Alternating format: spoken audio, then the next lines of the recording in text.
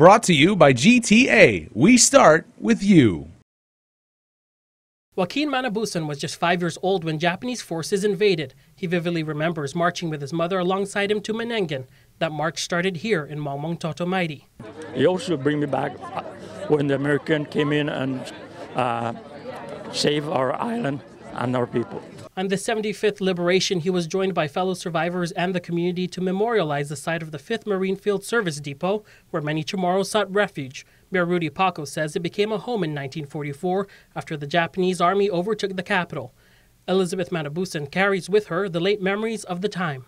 I didn't really know a lot because my dad died during the war. I didn't even know my dad. Stories like Joaquin and Elizabeth's are at the center of this week's memorials. Mayor Rudy Paco says not all war stories end in tragedy.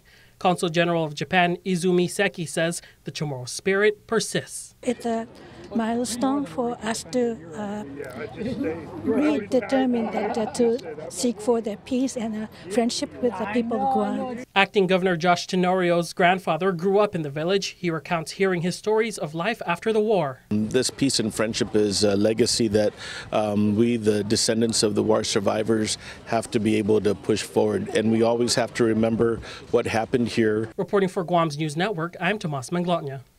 Brought to you by GTA. We start with you.